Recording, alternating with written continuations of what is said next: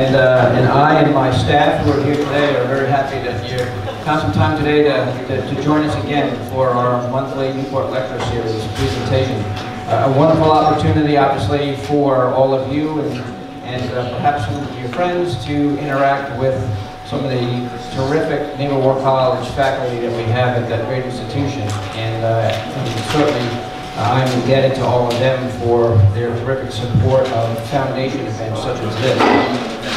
I get the, obviously a pretty good crowd tonight, so I just want to say we're going to finish at 7 o'clock p.m. That'll be our goal. I know sometimes many of you have other engagements afterwards, so don't be surprised if we cut it off at 7. But I know Dr. Reveron has got plenty of opportunity built into his presentation to give you some interaction questions and answers. Also, what I'm going to try to do is my staff will be around when Q&A starts. I'm going to try to get you a microphone just so you can use that and everybody else present can clearly hear the question that you're offering up to Dr. Reveron. That being said, I get to introduce Dr. Reveron. He's got a Bachelor of Arts in Political Science and Russian from the University of Illinois at Chicago, where of course he graduated with honors. We don't hire anybody unless they graduated with honors from the Naval War College. He received his Master of Arts in Political Science from the University of Illinois as well in Chicago, where he specialized in Eastern European political culture and American politics. He participated in the Naval War College Fleet Seminar Program at Newport, where he graduated with the highest distinction and received the Director's Award for Academic Excellence. And finally, and I say finally he earned his PhD in Public Policy and Analysis from the University of Illinois at Chicago, where he specialized in public policy, democratization, and U.S. foreign policy. Dr. Reveron currently serves as the chair of the National Security Affairs Department at the Naval War College and is a faculty affiliate at the Belfer Center for Science and International Affairs at the Harvard Kennedy School. Ladies and gentlemen, without any further ado, please welcome Dr. Derek Reveron.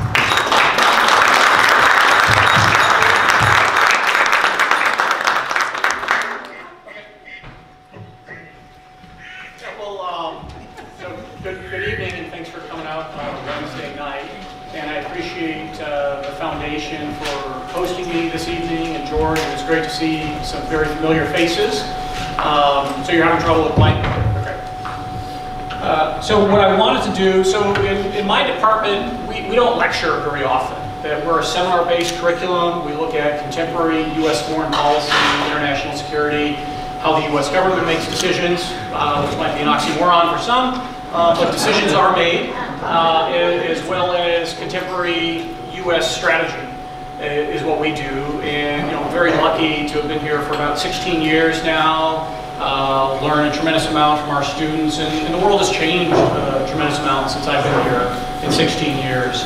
And so the one thing that, in terms of as I thought about, if you wanted to sort of understand U.S. foreign policy today, what's animating it is really sort of the focus of what I'm doing.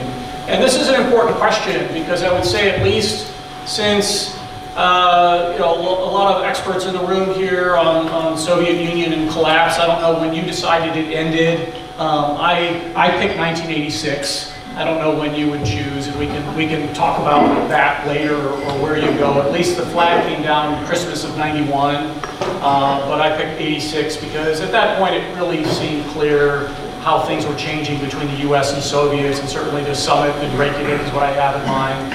But also a lot of stuff going on the military side too that we're improving. But really probably since '86 and certainly the '90s, the whole question is, what is U.S. foreign policy about?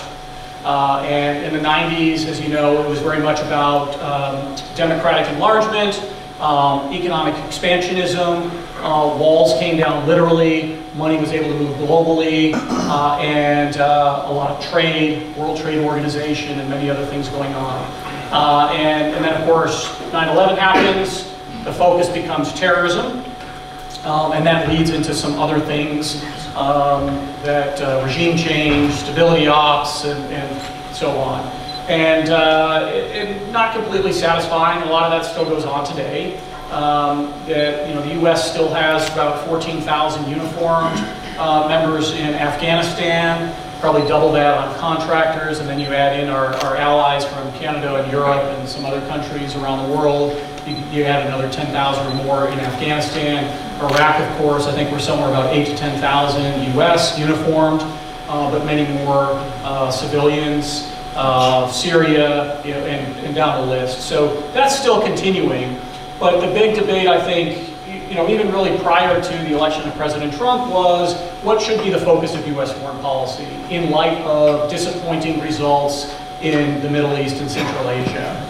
And at the same time, you started to see some changes, big changes. Russia invades, we start with Georgia, 2008, Russia invades Ukraine, 2014, annexes territory, and the U.S. doesn't have a really great response. I loved at the time Secretary of State John Kerry, said something to the effect after Russia annexes Crimea, well, that's very 19th century of you. And it was that sense, and that sort of stuck with me because it's the U.S. was sort of ill-prepared to really think about another country invading another to annex territory, because it just doesn't happen that often. Lately, in the last 50 years, 70 years. So this notion of we need to spend more time, at the same time China's rising, and Hillary Clinton sort of articulated the pivot to the Pacific, the rebalance to the Pacific, and that of course sort of continues. And then when President Trump is elected, the people that are in significant positions, Secretary of Defense Jim Mattis, H.R. McMaster, Lieutenant General H.R. McMaster, who had spent a lot of time thinking about Russia and Europe and fighting there, National Security Advisor, gives us this sort of new lens. What should U.S. foreign policy be about? And so sort of the acronym of the day, is GPC. And so I'm just curious, who heard of GPC before sort of the flyer and the foundation? See if that's a household name. So just a few. I know even in my household, my wife asked me before I was coming out here tonight, she said, what are you talking about?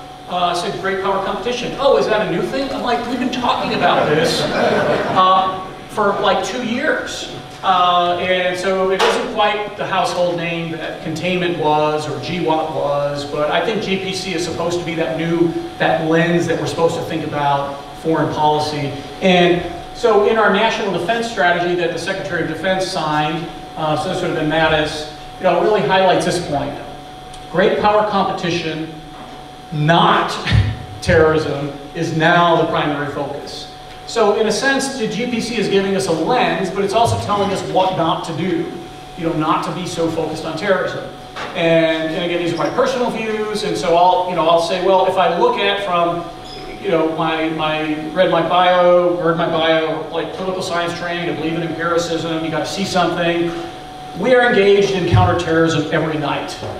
East Africa, Central Asia, Syria, North Africa, Libya, other places, West Africa. So I understand this of what the intent is, but don't think that the counterterrorism operations have stopped.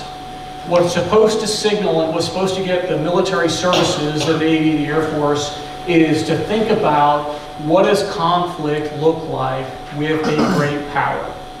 So the first question you have to ask is, who are we talking about? Who are these great powers we speak of? And so these are different excerpts from the major strategic documents that the government issued. So you can see China and Russia are the two countries when we say great power competition. Who are the great powers? China and Russia. And in terms of, even jumping down to the Marine Corps strategy, near-peer competitors are now openly challenging previously unmatched U.S. capabilities. I think there was very much an eye-opening that the United States no longer could achieve what we would say full spectrum dominance. That U.S. military power could be challenged. Challenged on the surface, because Chinese missiles can target U.S. ships. Challenged in the air, because Russia is more active with strategic aviation. Challenged under the sea. And then we looked at sort of ourselves, and we found we let, I would say, significant military combat capabilities disappear. And I'll try to use Navy examples since where we are. The Navy, for example, stopped developing long-range anti-ship missiles. Because what the U.S. Navy had been doing really since I would say the early 90s is combat power ashore. So Tomahawk missile strikes, so if you remember the 90s, really we start seeing Tomahawk with coercive diplomacy. and then more lately on supporting ground forces. But the idea of actively targeting enemy ships or potential enemy ships sort of disappeared. And the same thing with anti-submarine warfare. That was something we used to be very good at. That sort of disappeared in the 90s. And so the Navy is trying to rekindle all that and bring all that back with that lens. So I guess the other thing too I would sort of caveat is great power competition, it's an assessment, it's not a strategy. And so there's a lot of work going on to understand what does this even mean. And so at least in the talk tonight I wanted to try to at least sketch some outlines. So the first is we say great power competition. Who are these great powers we speak of? US, China, Russia. And to be honest, that's disputable. There was a senior military officer who just testified recently before the Congress says, I'm not going to refer to Russia as a great power. They don't deserve that. And it goes back to how do you want to define something, but sort of an interesting thing. The next thing I guess I would say, competition over what? So we know who we're talking about now. What are we competing over? And so these are I think sort of the big things, right? The first two deal with really the global financial system. So Tom Friedman, everybody loves or hates him, New York Times columnist, he said, look, 9/11 didn't change the world, 11/9 changed the world. November 9th, 1989, Berlin Wall fell. And so from an ideological perspective, money became borderless. You could move money. We had very little trade with the Soviets, very little investment in the Soviets. Untrue with China, for example. Up until last year, China was the US #1 trading partner. China is the #1 trading partner for almost every country in the world. That's very different than Soviet times. And on the transparent financial system, some of the grievances that the United States has with China on trade, some resolved with this phase 1 trade deal last month signed, but currency value, currency doesn't float. We like floating currency, market principles. And then the third is dispute resolution mechanisms, more diplomatic, more political. When you have a dispute with your neighbor, you do not invade and annex. When you have disputes with your neighbors, you do not build artificial islands inside their territory. And then the last one, collective defense. Competing, one of the things that I'll come back to towards the end is one of the things that the US has that Russia and China does not have, allies. Allies. That is our comparative advantage. There is no shortage of countries willing to partner or host the United States military. Formally, and I'll show you at the end, it's about 120 countries where we have formal agreements where they'll host. China and Russia don't have that. And so that's a real thing, but what China and Russia can do, though, is they can wedge our collective defense. And so, again, personal views, the strength of the alliance with US and Australia is super, super strong. But Australia has to consider trade issues when it comes to China, because Australia relies on exporting raw materials, agriculture to China. That's part of a wedge. You look at the question of Huawei now with the UK. That starts driving a wedge between the US, so it's very subtle. And then you can look on the Russia example, either Russia selling or Turkey buying a Russian air defense system that the US objected to. Independent country, sovereign country of Turkey made that decision, impacts the collective defense.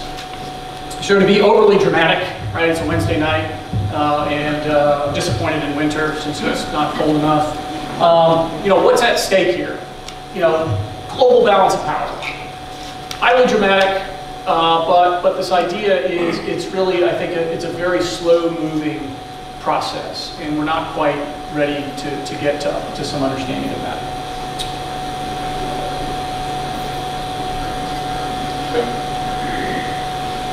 So that's what we're competing over. What does it look like? So different pictures. So on the one hand, China and Russia. So the top picture, Putin and Xi conferring, working together. Right? They have a common adversary, the United States, and so we see that impacting things a bit. At the tactical level, that's everyone's favorite picture, a US destroyer being intercepted by a Russian fighter. And then the next picture, President Xi with Khamenei of Iran.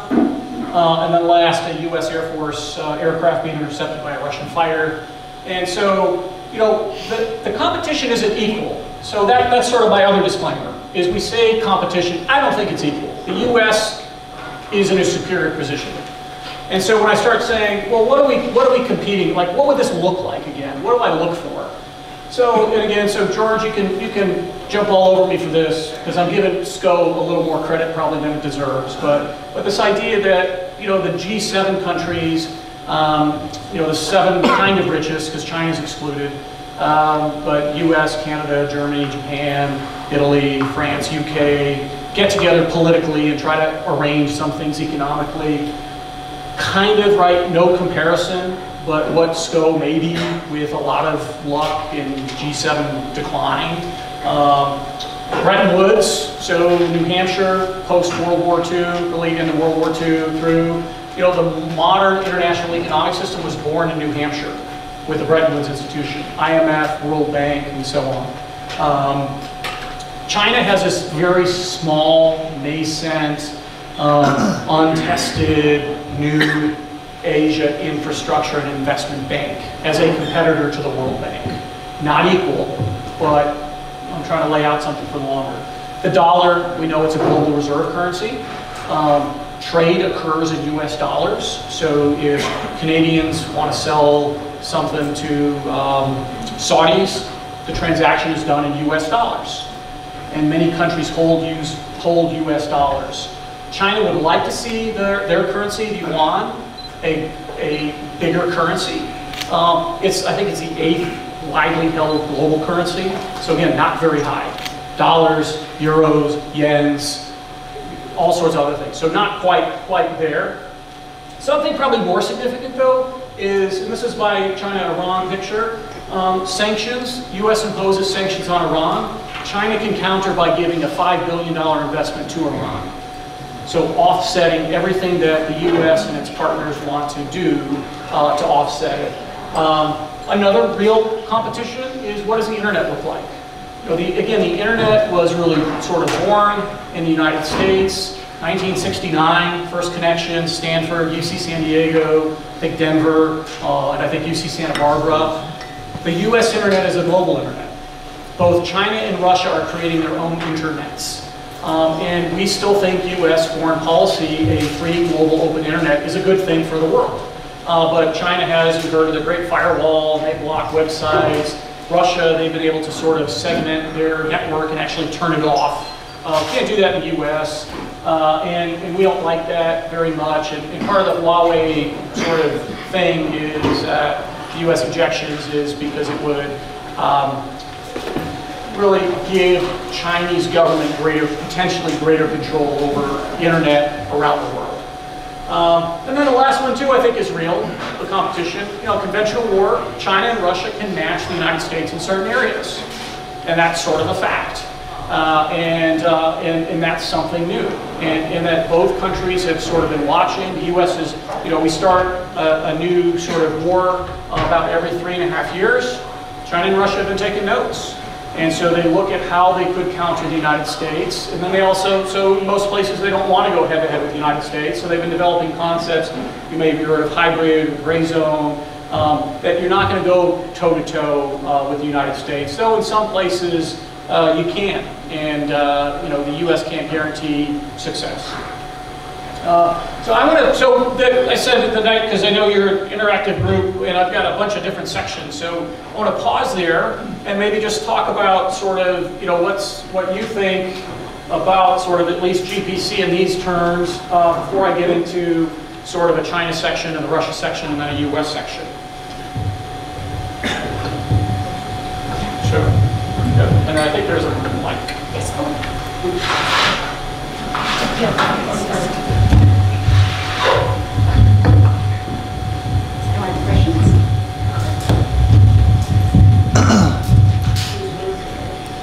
I guess am I going? Yeah. I have a question. Anyway, can you hear me? Yes. Okay. I hope you'll address at some point the so-called Thucydides paradox. Yeah, Thucydides trap. Paradigm or whatever. Yeah. And big, small, rising power competing with the existing power. I mean, you know more about that. I'd be interested in your viewpoint. Sure. Yeah, no, my colleague up at Harvard is Graham Allison, and so his book, Graham coined the term Thucydides trap. And so the basic idea is the status quo power, today the United States, and the rising power, today China. And he kind of, the book is called Destined for War, and there's a question mark. And he doesn't think the US and China are destined for war. But he does say he's concerned, both countries have the potential to sleepwalk into war. And the old idea, why do countries go to war? Right? Fear, honor, interest. I think we would update it with miscalculation or stupidity. That the potential for miscalculation is really high. When you start getting into situations, like this, the potential of, the Russian plane to just fall out of the sky and hit a U.S. destroyer, or a Russian fighter to bump into that, potential for miscalculation is high.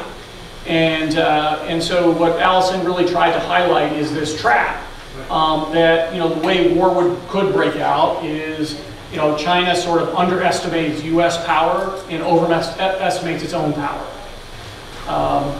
But yeah, definitely, the Thucydides trap, again, Thucydides has become a household, at least in my house, household name. And Allison's book has really helped with that.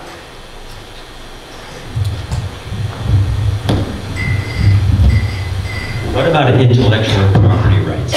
Where do you fit that in that economic picture you're showing right now? Yeah, clearly different, on intellectual property, clearly different thoughts, and it's not just legal. It's clearly different the U.S. And many other countries value intellectual property.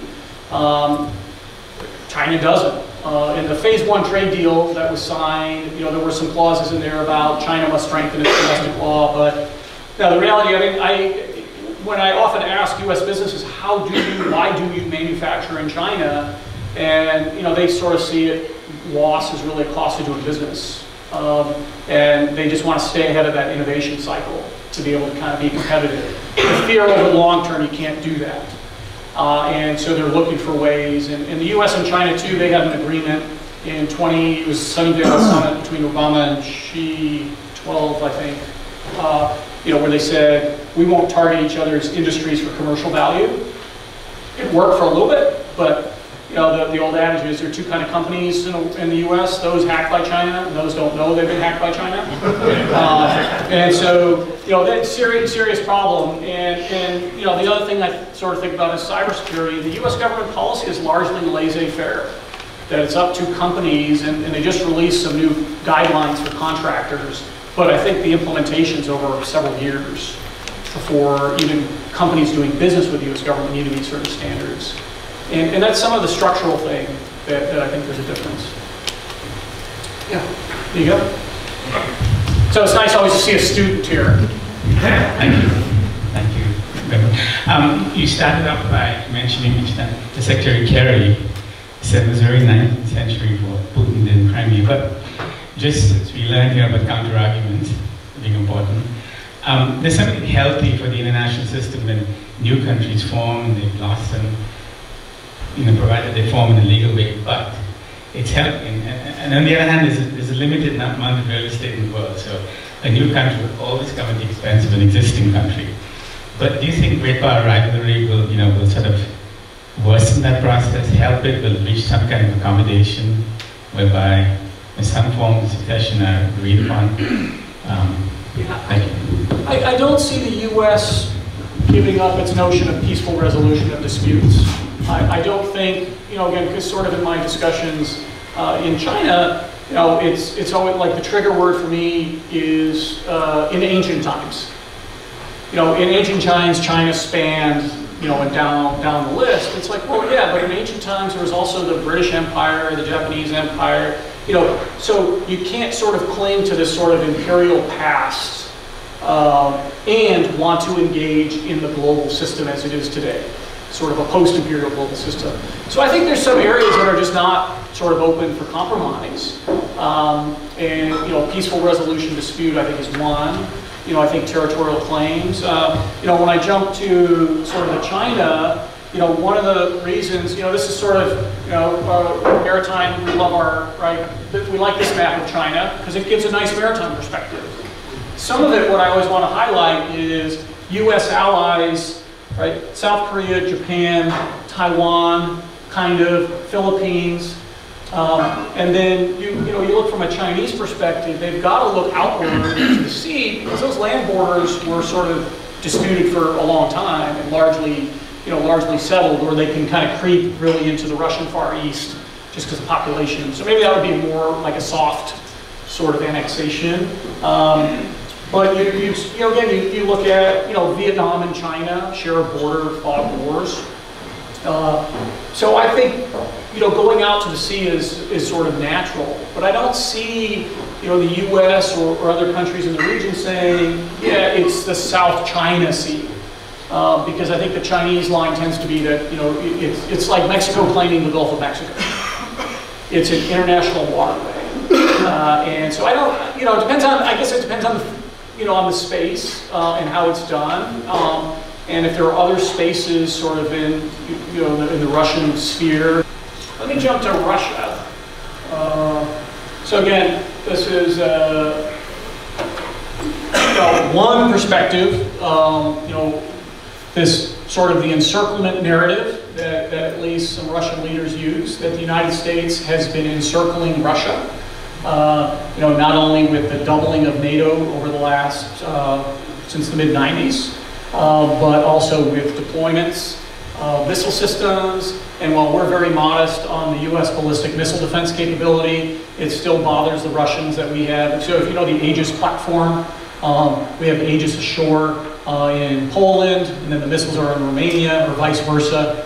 And so, even though that's primarily designed to defend against Iranian attack, but the Russians sort of highlight that as one of their issues. But they sort of have this encirclement sort of perspective. In here, I use maybe just go to the Putin quote. I use an older one to say, look, this is not a new thing. This is not a reaction to President Trump or even President Obama.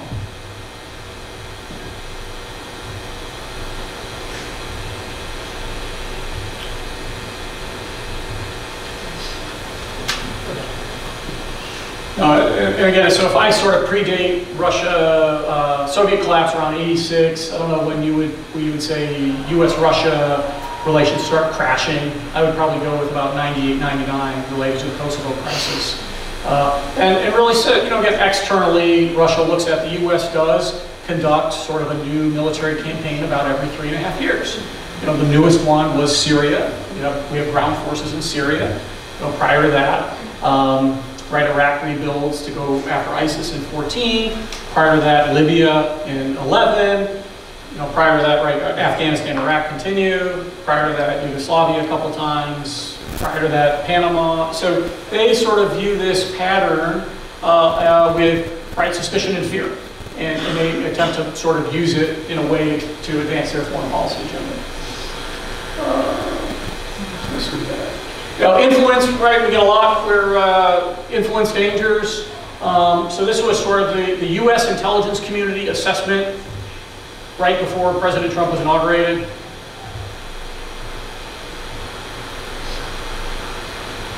And you hear about election interference, concerns about that. Less dramatic at the midterms in 18.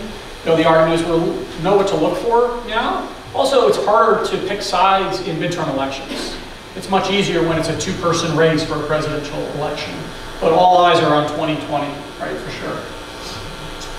It's not the Soviet military, so that's where I'd say we can't be overly dramatic. Just one moment, sir. And so if you look at the bars, the blue is Soviet military, the left one is ground compared to red. So tiny, Navy, much smaller as the next one, and then air, the next one. Still capable in some areas, in particular submarines. They have a very good submarine force, relative to everything else. But you see some of the legacy platforms, their aircraft carrier got a lot of great press as it sort of belched smoke on its way through the Mediterranean, and then later sort of catching fire in dry dock and pretty unusable, I think. And same thing with a large amphibious ship. So it's not, that's where again, it's not the Soviet Navy, but they've investing in other areas. You hear more about hypersonic weapons in particular. So they're looking for those sort of advantages. It's not the Soviet Union. And then the other thing too, again, I think it is true. People are the most important part of a military. They still 60% are conscripts. Only 40% professional. And so that would be sort of the other factor I would sort of throw out. It's important, some key technology areas, but let's not get overly focused on conventional, because I think that's sort of our comfort zone with the U.S. is we want to think conventional conflict, and we'll miss all the other stuff. That would be my concern, to include cyber. So, yes, sir. Shortly after the Russian government became Russian rather than Soviet, a squadron of their ships paid a goodwill visit here in Newport, Naval Station Newport, and I happened to be here at the time, and I was one of those who was assigned to pay attention. And it was every Russian officer who came ashore was competent in English, and they all, when we compared notes afterwards, they all had the same message. All we want is to be respected as naval professionals, period. Okay? Not whose navy's bigger, who's better, and all that stuff. And it seemed that we passed the word up, and it left Newport. Where it went after that, I couldn't tell you. But subsequent attitudes in Washington seem to ignore the opportunity that message had for some kind of a partnership, professionally speaking. What year was it, roughly? It would have been early 90s. And my compliment to them was, it's so good to see that you got your naval ensign back with St. Andrew's Cross. Yeah, no, I mean, I don't disagree. I mean, I used to play darts with a Russian officer at NATO military headquarters, 98, and then we had this whole falling out.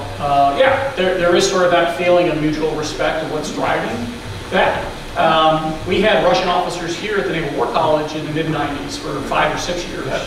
And so there was a thaw. We've never had PLA here. We did have Russian here. And so there is there's a lot of work to be done to sort of rebuilding those relationships. The thing is, I felt that the guys in Washington seem to be the ones who dropped the ball, because those guys wouldn't have all come ashore with the same message. It didn't come right from the Kremlin. Yeah, no, and it's, I would say too, it's not all bad. Let me get to so view from Alaska. All right, we get stuck with this, at least I get stuck with this view from Alaska. So we've got sort of Russia reconstituting Soviet bases up in the Arctic, and the idea at some point that becomes a regular navigable way to move goods from Northeast Asia to Europe, cheaper, faster, easier. And then, it's a pretty regular routine. U.S. or Canadian fighters intercepting Russian bombers. That still goes on, and we sort of forget about it way down here in Rhode Island. So the hard scenario, I guess, would be sort of, there's a bunch of hard scenarios with Russia. I just sort of stuck with defend the Baltics, and because Russia could walk into our allied countries. China can't walk into Japan. They still got to get on some ships or fly in. At least the Russians, they can just walk in. Because the U.S. allies border those countries. And certainly, I think those countries have deep concern about Russia. And so this is sort of a hard scenario. And if you've seen over the last year-ish, year plus, the U.S. has really been increasing its exercise frequency in Europe and sort of building up in that space. But I'm going to get to the good part. So first, Russia and China, they're not the same. Right? As a professor, I wish we didn't lump them together because they're really different. China's economy is about 10 times that of Russia, same on population. Russia's a real nuclear power, 20 times more nuclear warheads than China, and so nuclear arms control to me is important. Defense spending, again, you can see huge differences. And then, I just sort of use the submarines. Nuclear propulsion gives you global reach, unrefuelable, or less refuelable than like diesel, where you got to stop and get gas along the way. Where China is still diesel-centric, so operating very well in Northeast Asia. It's got good enough range, but as I start thinking global versus regional power, propulsion, basing, that kind of gives them that capability. What is the U.S. doing about it? So the third piece, right? I said competition at the start, U.S., China, Russia. I want to give you a sense of U.S. defense strategy. So we got sort of the three big bullets guiding us. One is just get more lethal. And so you saw the U.S. withdrew from the Intermediate Range Nuclear Treaty, INF, and we are on fast track to build out medium-range ballistic missiles to give more capability. You saw maybe the news today, the U.S. Navy is deploying a low-yield nuclear warhead on its boats, submarines. You see the Navy, U.S. Navy developing, again, Tomahawk missiles that can target moving ships. That sort of disappeared for a while. Developing new, longer-range anti-ship missiles. That's sort of new. Hypersonics. That's got a lot of attention. Our acting Secretary of Navy, Modley, he's been putting out a weekly note. So if you remember when Admiral Zumwalt put out those Z-grams way back in the 70s, Secretary Modley's putting out vectors. The last one was all about hypersonics, that we need to catch up to the Chinese and the Russians and get these weapons deployable. The one I highlighted, strengthen allies and partners, huge. And then the third one is just spend more money wisely. But I want to dwell on allies and partners because I started talking about this a bit. So the first column is the year 2000, and then to today-ish. Status of force, that's countries that say you can put military forces in your country. It has tripled to about 120, the SOFA agreements, over the last 20 years. There is no country willing to, every country is willing to host U.S. forces in some form or fashion. And that's a big deal, to be able to put U.S. military in another country. NATO has doubled in size, and we should hit number 30 this year. Foreign military financing, it's grants Congress gives to help other countries defend themselves. With hardware, IMET send other countries to their officers and enlisted to U.S. schools. And so here at the Naval War College, we've got, I think this year, probably 60-something countries, 68, 7, 5, mid-60s countries send officers to the U.S. to study with us. And they're a fantastic part of our program through IMET. And then foreign military sales. This is when countries bring their own money. You can see it's quintupled in 20 years. So this is Japan, Norway, Australia, Saudi Arabia, UK. Very few countries in the world produce advanced fighter aircraft, for example. And so they come to the US.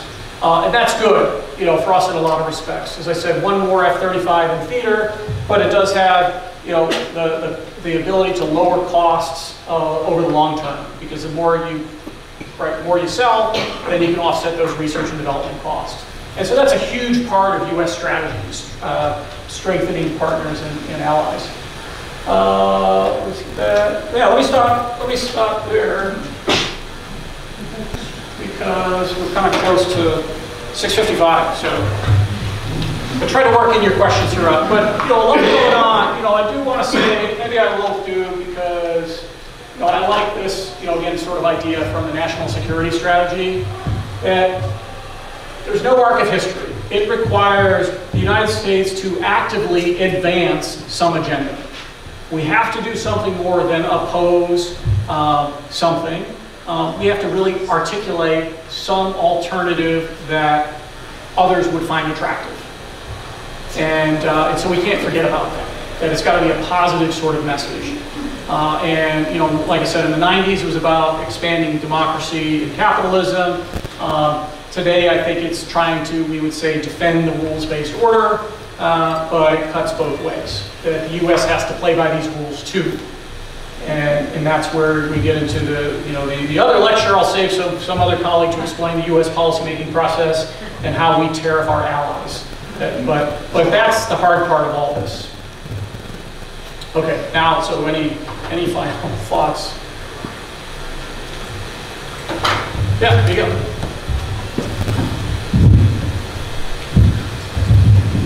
Thanks. Just a general question.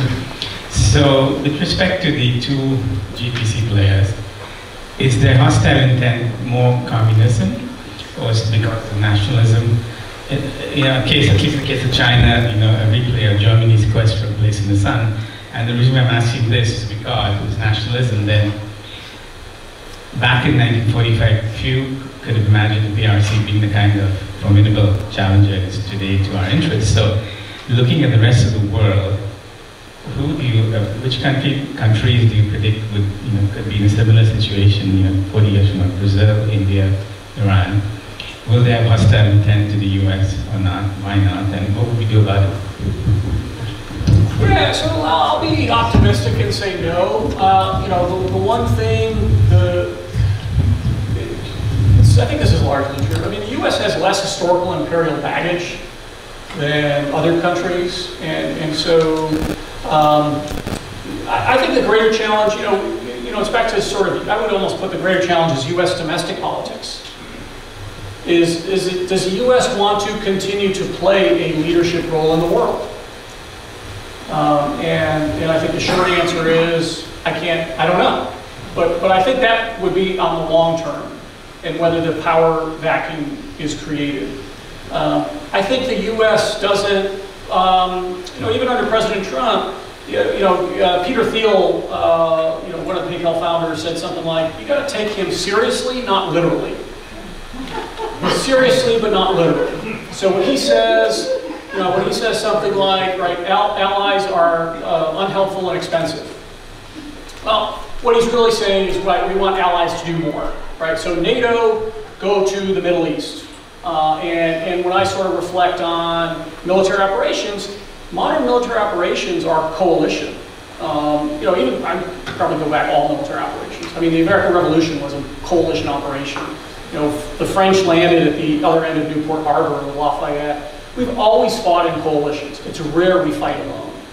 And so I think on that serious point, but there's sort of there's that expectation, or the misperception, I would say, is the U.S. is the biggest sucker in the world, and so we lose right on trade, we lose on allies, and so that sort of fuels how engaged should we be, and I think partly what drove again, this is my speculation, the drafters of the National Defense Strategy to write great power competition, not terrorism. Some of that's a frustration, that we've got, right, entire generation of military and foreign service that have spent thinking about terrorism and counterinsurgency and stability operations. So there is some internal dynamic too. But I think the bigger threat, I guess I would sort of put it back on, does the U.S. want to continue in this role?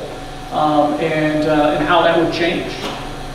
And that's where I think our allies and partners need to kind of keep saying, I thought the French defense minister said something great today or yesterday, about the importance of the United States. And we probably need to hear that more, I would say.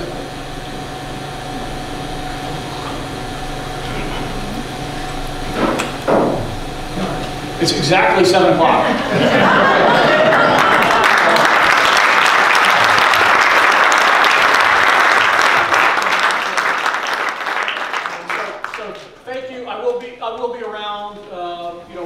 College, and so we are just sort of up the hill, covered a tremendous amount, so thanks for your questions and coming tonight, and thank you, George. Let me turn it back to you. All right, thank you. Another round of applause, please, for Dr. Reveron.